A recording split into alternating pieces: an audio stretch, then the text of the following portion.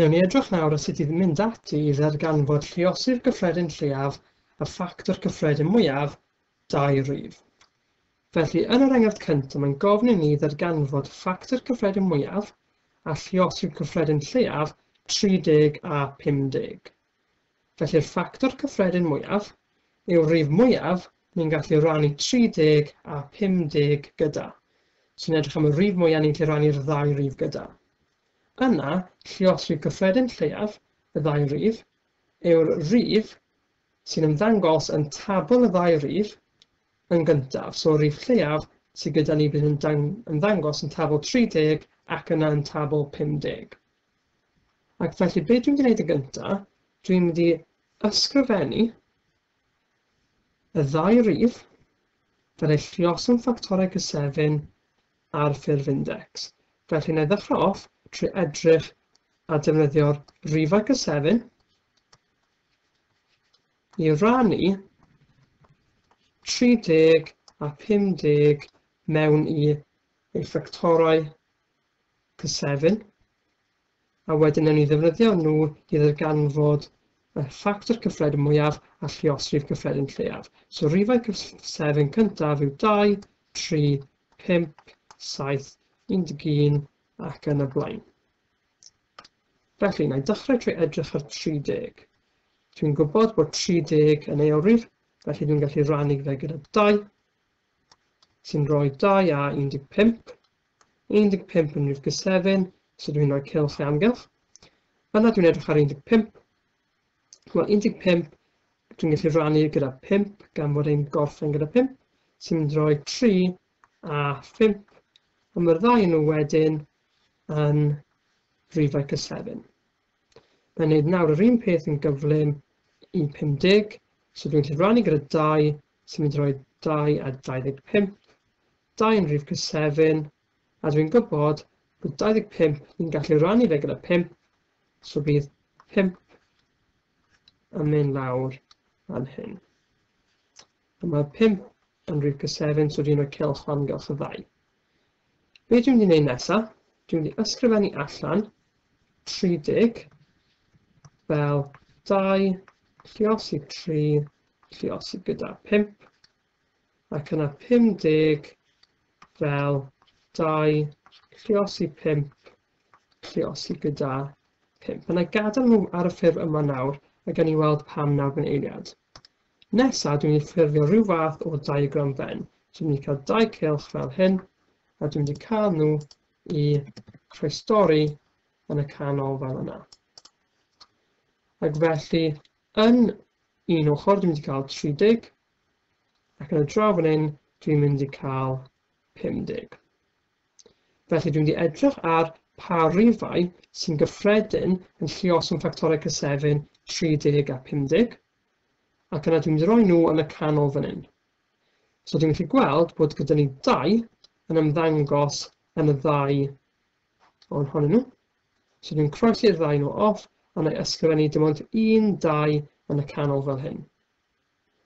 Yna, dwi'n gallu gweld bod 5 yn ymddangos yn y 2, so na i croesi 1 5 off yn y 2 fel hyn, a i ysgrifennu fe yn y canol fel hyn. Dwi'n mynd i gweld nawr does dim byd arall gyda ni ar ôl sy'n mynd i ffurfio 1 par, ac felly dwi'n mynd i roi nhw yn y cylchoedd ar gyfer 30, so ni'n mynd i cael 3 fan hyn, a wedyn ni'n mynd i cael 5 fan hyn.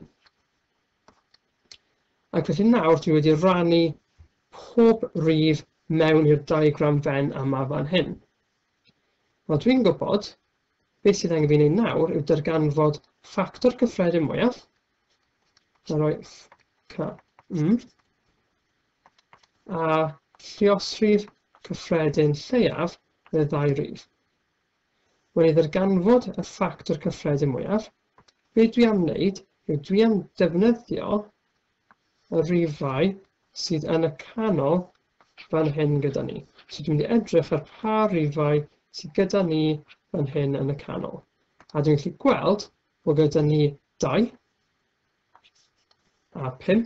So dwi am lluosi nhw gyda'i gilydd, sy'n rhoi ffactor cyffredin mwyaf yn hafal i 10.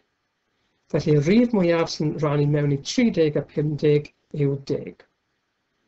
Yna, mwyn darganfod y lluosrif cyffredin lleiaf, dwi am fynd ar pob rhif sy'n ymddangos yn diagram fen, a lluosi nhw gyda'i gilydd fel hyn.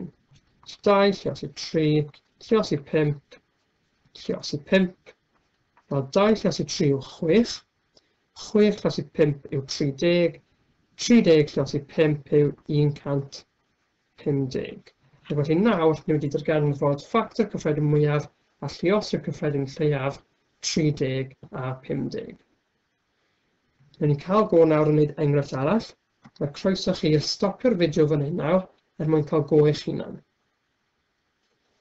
Felly peth cyntaf dwi am wneud yw dwi am ddefnyddio y rhifau cysefin fan hyn mwyn rannu 18 a 60 a'i ysgrifennu nhw fel lluosog ffactorau cysefin yn ei gilydd.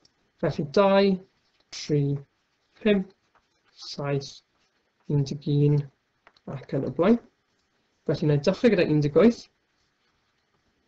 Mae 18 yn eilrif, felly na i rannu fe gyda 2, sy'n rhoi 2 a 9.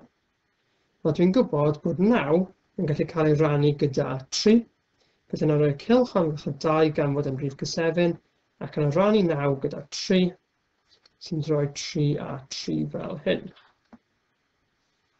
Dwi'n rhoi cylch amgylch y 2 rhif yna gan ei fod nhw'n rhifau cysefin. Nes nawr, na i edrych ar 60. So 60 rannu fe gyda 2 yw 30. Cylch amgylch y 2 gan ei fod yn rhif cysefin. 30 rannu gyda 2 yw 15.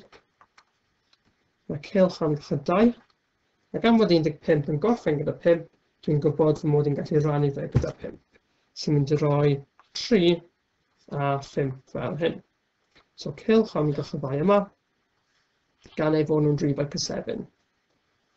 Felly nawr dwi'n gwybod mae 18 yw 2 lluosi gyda 3, lluosi gyda 3, a 60 yw 2 lluosi 2, lluosi 3, lluosi 5. Ac yna dwi'n mynd nawr llunio diagram fen bach i roi'r rhifau sy'n mynd gyda'i gilydd ynddyn nhw. So, na i dechrau off trwy edrych ar beth yw'r parau sy'n ymddangos yn y ddau, a dwi'n gallu rhoi nhw wedyn yn y canol. So mae gyda fi 2 yn ymddangos yn y ddau nhw, so dwi'n croesof un par fel hyn, a dwi'n rhoi yn y canol fel hyn. Wel, does dim 2 arall yn ymddangos yn y 2 ohonyn nhw, ond dwi'n gwybod bod 1, 3 yn ymddangos yn y 2, so dwi'n rhoi 1, 3 yn y canol fel hyn. Yna gyda 18, mae 3 fan hyn, a wedyn mae gen i 2 a 5 i roi mewn yn 60. Ac felly jyst i orffen off, dwi'n gwybod mae ffactor cyffredin mwyaf. Y 2 rhif yma, bydd y 2 rhif yn y canol yn cael ei lluosi gyda'i gilydd, so 2 lluosi 3, sy'n mynd i roi ffactor cyffredin mwyaf o 6. Ac yna'r lluosrif cyffredin lleiaf bydd, wel, dwi'n mynd â pob rhif fan hyn, a lluosi nhw gyda'i gilydd. So 2, lluosi 2, lluosi 3, lluosi 3, lluosi 5. So os dwi'n mynd â hwn, dwi'n mynd i gael 2, dwi'n mynd i lluosi 2 yw 4, lluosi 3 yw 12, lluosi 3 yw 36, lluosi gyda 5 wedyn yn mynd i roi ateb o 180.